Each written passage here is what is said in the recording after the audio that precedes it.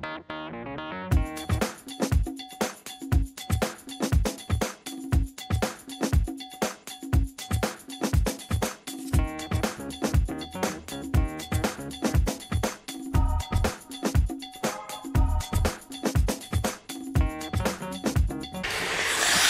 name is Hunter Henderson, and today I'm going to show you the physics of hitting a slap shot.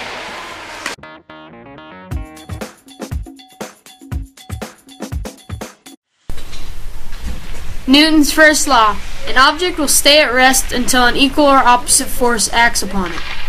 Here the puck is at rest until the stick hits it.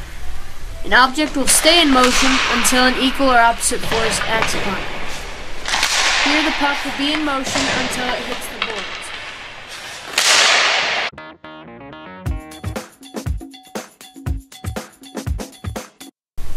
Newton's second law. Force equals mass times acceleration. Because the stick has less mass, more acceleration is needed to move the puck. By using the stick, you create mechanical advantage.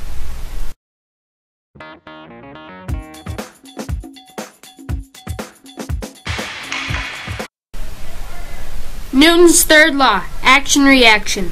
For every action, there is an equal and opposite reaction. The action is the stick accelerating to hit the puck. The reaction is the puck moving forward.